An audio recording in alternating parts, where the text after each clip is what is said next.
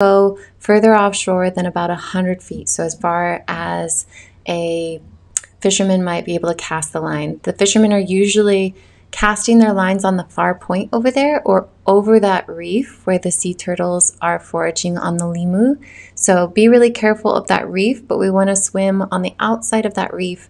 Don't cross over it. So entry points in the sand, be really mindful of the surf. When in doubt, don't go out. But entry points being at the opposite ends, and then our little survey area where we'll remove the fishing line would be directly in front of the slab, which is directly in front of the parking. And please be mindful of the traffic and the cars when you cross the road. Try and cross when there's no cars. And hope to see you there.